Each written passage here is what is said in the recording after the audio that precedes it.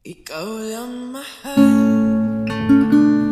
laman ng tula, tunog ng gitara, himig ng kanta.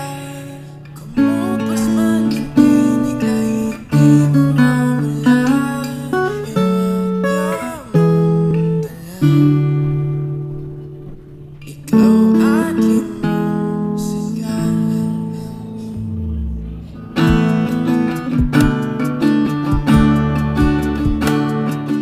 Alright, another Dionela song ulit ang lesson natin for today. At ito nga ang kanta niya na Musika. Actually, matagal ko na rin talagang gustong ituro to sa inyo. Medyo nalimutan ko lang. But buti na lang may nag-request, no? So, shoutout sa iyo, boss. Kamusta ang buhay-buhay?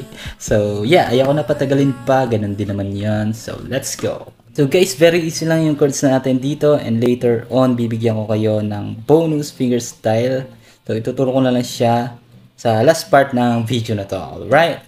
Okay, mag-start na tayo. Paano nga ba yung mga chords sa first section ng kanta? So guys, bubungad kagad sa atin yung chorus part niya. So, wala nang intro yon. At ang mga chords doon is A. Pwede nyo siyang gawing A sus2. Remove nyo lang yung pinky. Naka-open na yung second string and first string. So, yeah. Next is B minor 7. So, ibo-broken na lang natin siya. Bis kasi dun sa nakita ko sa live version ng kantang to ay naka-broken lang yan. So, second, mute, second, and third. Then, twice na D sus 2. Then, open lang yung first string, no? Yan nyo siyang mag-ring. Yan. Pagkatapos nun, dito naman tayo sa second part. So, F sharp minor 7 na yon. So, papasimpleng ko ulit yung chord. So, second, mute, second, open, open. Yan. So, okay kasi pag nakaganyan. Sarap pakinggan, no? Next is E. Basic na E. Then, last chord is back to D sus 2 ulit na twice. Twice niyang i-play. So, lahat ng chords na yan, dalawang beses nating uulitin. Tapos sa last line ng chorus na ganito, ikaw aking musika. Ang mga chords doon is F sharp minor 7 ulit, tapos E, then A sus 2 or A. Ayan, so tatlong chords lang yun. Okay, move on na tayo dyan sa chorus. Ituro ko naman yung basic strumming pattern niya. Ito, down, down, up, down, up. Down, down, down, up, down, down, up, down, down, down, up, down, down. So, paulit-ulit lang yon. Pero kung gusto nyo baguhin yung pattern, depende na yan sa preference nyo. Okay? Tara, i-jam na natin guys. Let's go. Ikaw lang mahal, laman ng tula, tunog ng gitara, himig ng kanta, pagbukas mo ang tinig.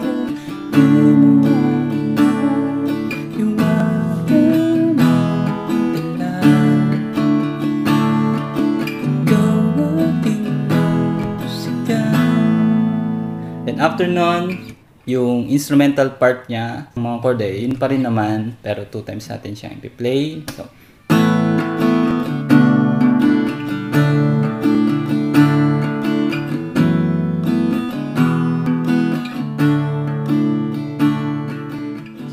so sa verse, 4 na beses naman natin titipahin yung chord progression natin. Ayan. So, kantayin na lang natin.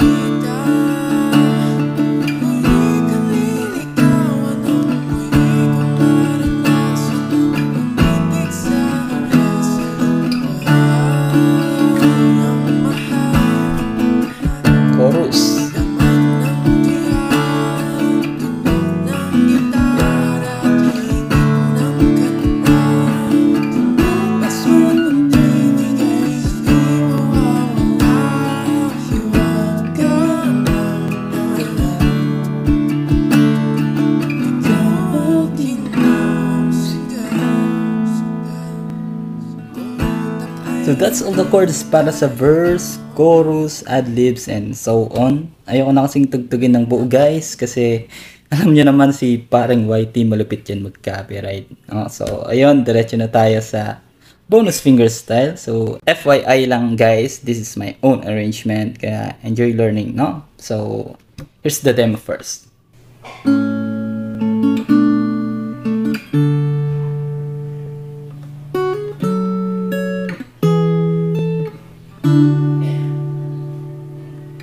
So yan yung first part natin, no? Step by step tayo.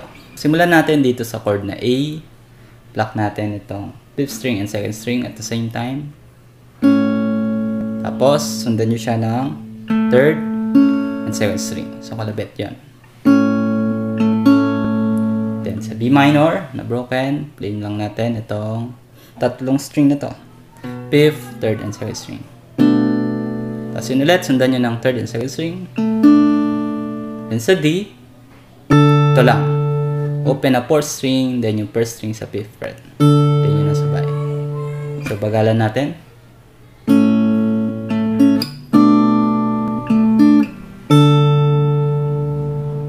Yan. So ganito naman yung next pattern doon.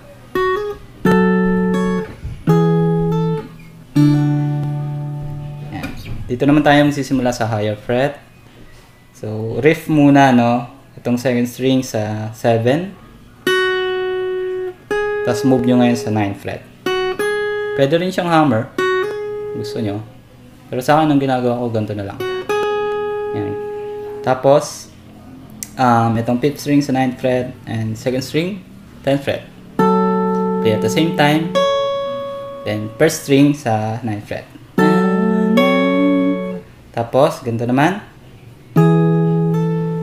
Yan. So, 5th string sa 7 naman ngayon. At itong 2nd string sa 9th fret.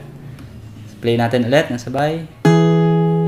Then, i-slide nyo ngayon gamit itong pinky, no? Sa 10th fret, itong 2nd string. Again. Yun. Tapos, sa D, ganito naman. Mas madali. So, ang play lang natin doon ay 4th, 2nd and 1st string. So, bali may hammer. Hammer on itong 1st string. Yan. So, ganun lang. Play ulit natin from the beginning.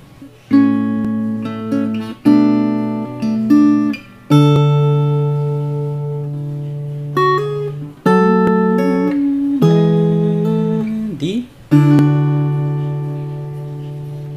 Yan. So, nasundan nyo ba? Move on na tayo. Dito tayo sa second part niya. Kung magbabago yung mga pattern doon, isample ko muna, no?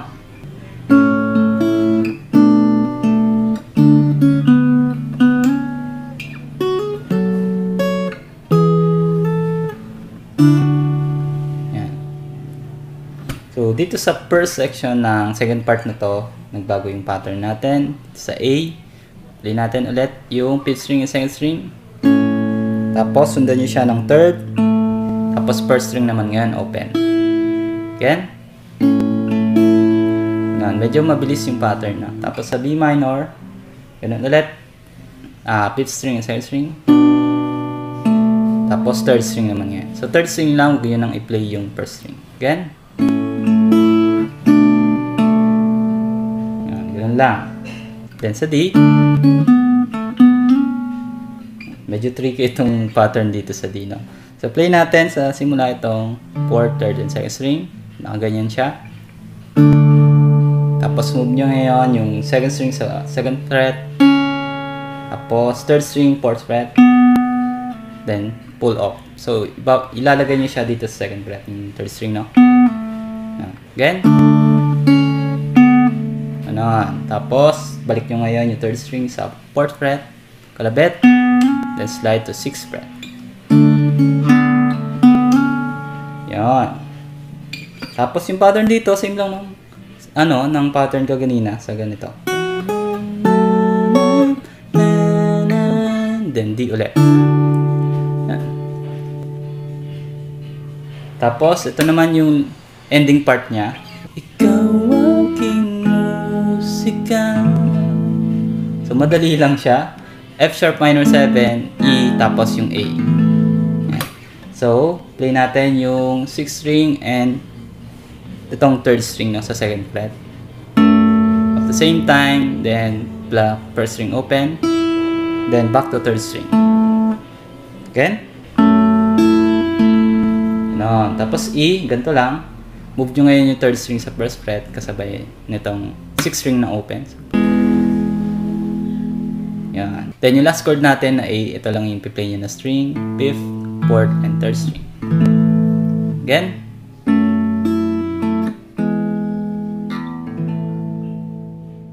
Yan. So again, i-play ulit natin itong 2nd part.